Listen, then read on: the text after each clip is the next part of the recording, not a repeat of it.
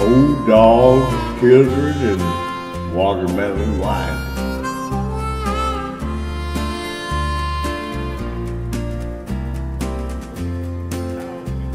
Well, how old do you think I am? He said.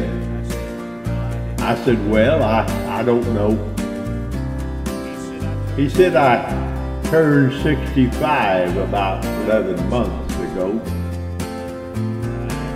Oh, I was sitting in Miami, and I was pouring down that blended whiskey when this old gray-black gentleman,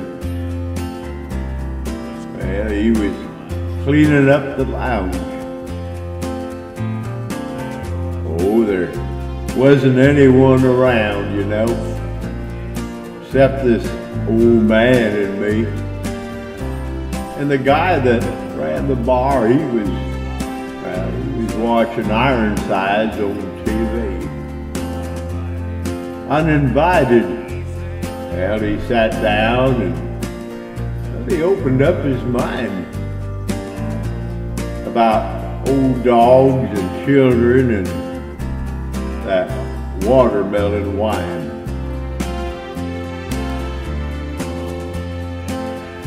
Ever had a drink of watermelon wine, he asked me. Oh, he told me all about it. Though I guess I didn't answer him back, you know. There ain't but three things in this world that's worth a solitary dime. But them old dogs and children and that watermelon wine. He said women, well, women, they think about themselves when men folk ain't around. And friends, well, they're hard to find when they discover that you're a little down. He said, I tried it all when I was young and in my natural prime. Now, well, it's old dogs and children and that watermelon wine. You see, old dogs, they care about you, even when you make mistakes, you know. And God bless those little children while they're still too young to hate. You see, when he moved away, I found me a pen and I copied down that line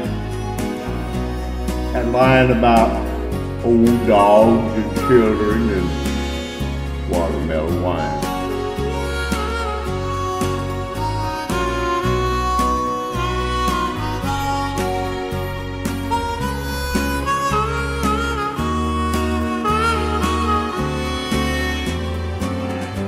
Oh, I had to catch an airplane up to Atlanta, you know, the very next day.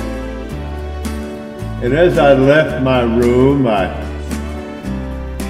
saw him picking up my change.